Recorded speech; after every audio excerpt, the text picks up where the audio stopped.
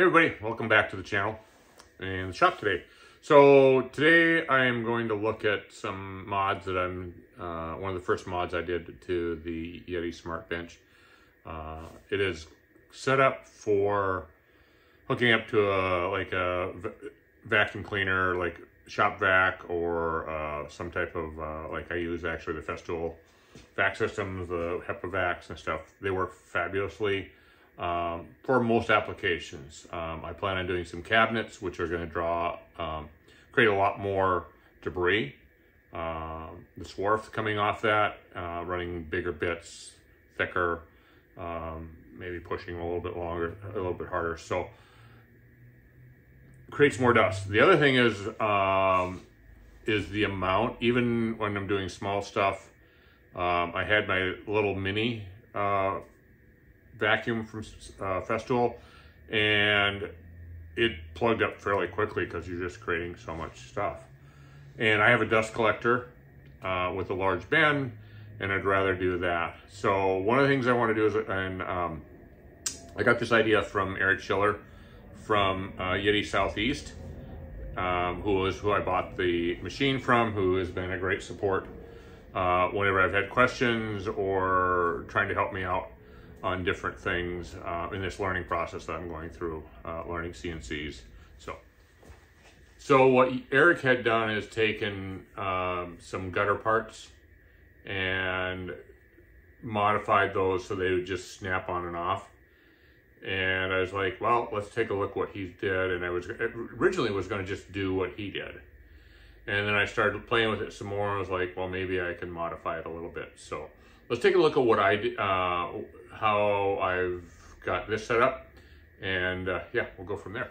All right, so what I did is I actually brought, normally the air hose, the little 1.5 or 1.25 inch hose hooks up on the back side here, so there really wasn't a lot of room to work, but on the front side, you had the dust shoe that you take on and off to set your ZHead. So what Eric had done is he'd taken this piece and kind of put a groove in it, and it kind of straddled this piece here.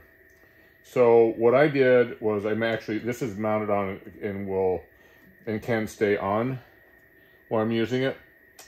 So I think at this point, you can see, let me get in here, you can kind of see, it's a little harder to see, but you can still see where it's at back in there.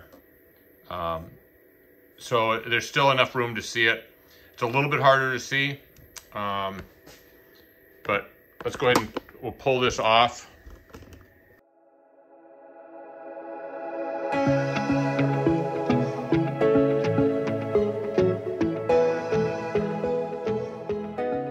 So you can see where this is mounted. I've got a hole in here for the laser, and this is, I believe it's a 2x3 by 3 inch gutter adapter. I just got it at one of the home centers. So we'll pull this off here. All right, so here you can see that gutter part. So it was 2x3 by 3.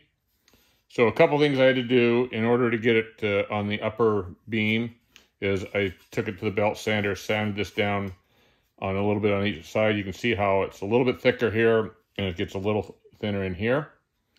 And then I also drilled a hole for the laser, and then 2 mounting holes. And then I ended up cutting this out. So there was two holes here that were already threaded on, and I know these have a little bit different styles between whatever model you have. These are all already threaded holes for whatever reason. And so normally, and this is upside down, your dust shoe. Let's see what that dust shoe goes in like that.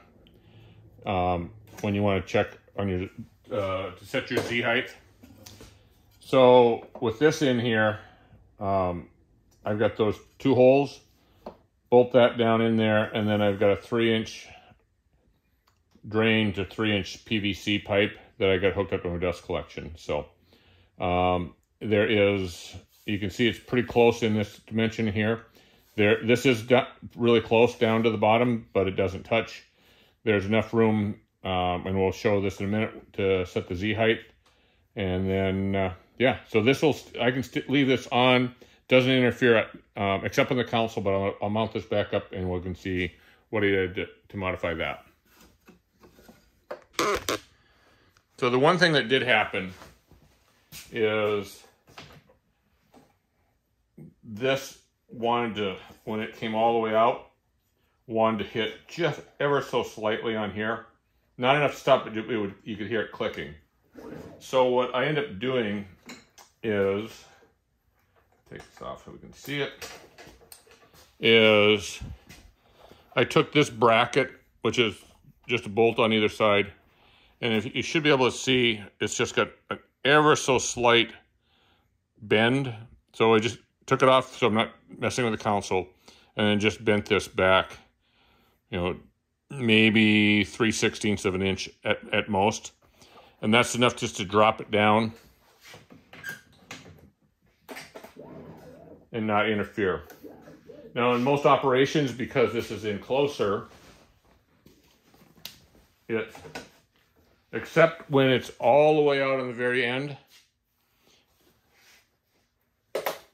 we'll turn that on. Except when it's on the very outside edge, doesn't interfere with the covering of the console. The way Eric had his was out further, so it was another 4 inches out, so you almost completely covered the console.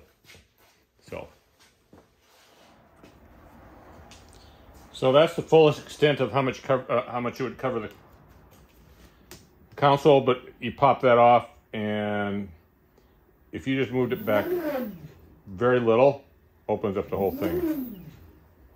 So you can get to all except for this top.